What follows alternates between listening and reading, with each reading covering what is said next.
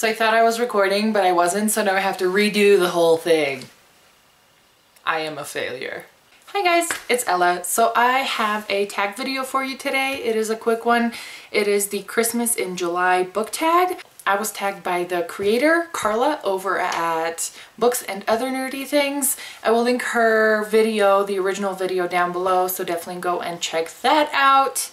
So the first question is Santa on the Beach. What wintry read have you read during the summer? And for that, I have Frostfire by Amanda Hocking. This is a spin-off series from the Trill trilogy. And this takes place in Canada. It is a different tribe of trolls. And it is pretty interesting. I'm actually reading this right now and it's obviously summer, so that counts. So this is my wintry read. The next question is Elves Tanning. What fictional world would you like to visit on vacation? And for that, I have Invaded by Melissa Landers.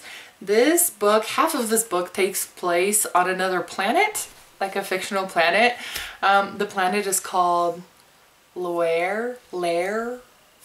I don't know, but it's pretty cool. I would definitely not mind going on vacation into outer space. I mean, that would be pretty cool, right? Right. Number 3 is Melting Snowmen, and that is a book that made you cry that you would reread. And for that, I have Harry Potter and the Deathly Hallows by J.K. Rowling. This is the last book in the Harry Potter series, in case anybody doesn't know that.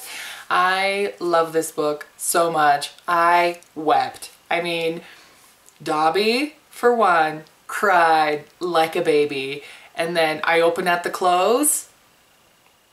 Heartbreaking. I love this book so much.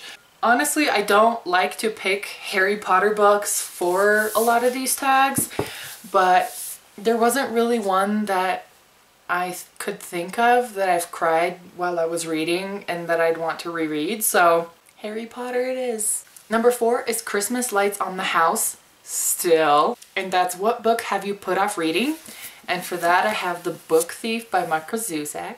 I will not lie, I'm terrified to read this book. I know that a lot of people say that it is a great book and it is definitely worth reading. And I really enjoy books that take place during World War II. I am just afraid to read it, so I've been putting it off. I know. So I will read it probably later rather than sooner, but I'll get to it. I'll get to it, I promise. And finally is Box of Ornaments, a book you've read that you've tried to hide from others. And for that I have no book because I am not a fan in any way, shape or form of reader shaming or anything like that. I know a lot of people enjoy different kinds of books, so I don't think it's right to be ashamed of what you like to read or to shame others based on what they like to read.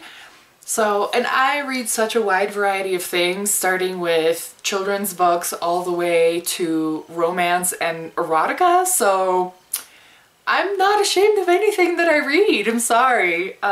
Maybe that's not the usual answer, but it is what it is.